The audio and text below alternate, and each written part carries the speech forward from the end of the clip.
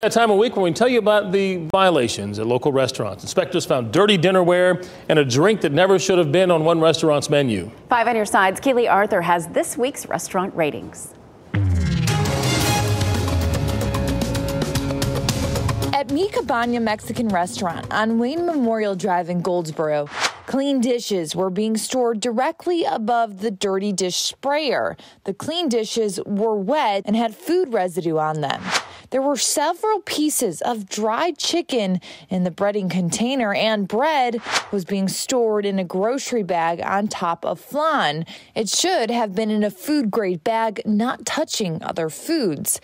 Mi Cabaña in Goldsboro got an 88.5 of B, down from a 93.5 and a 94. At Pittsboro Food Mart Indian Restaurant on Hillsborough Street in Pittsboro, lassi was on the menu, but the restaurant didn't have permission from the health department to sell it. The restaurant wasn't keeping the lassi cold enough, and it had to be thrown out. A fly trap was hung directly over the vegetable prep table, and the health department says they've gotten 2 complaints that food is being prepared at another location and then delivered to the restaurant. That's not an approved practice. Pittsboro Food Mart Indian Restaurant got an 83.5 of B, down from a 99.5. Keely Arthur, 5 on your side.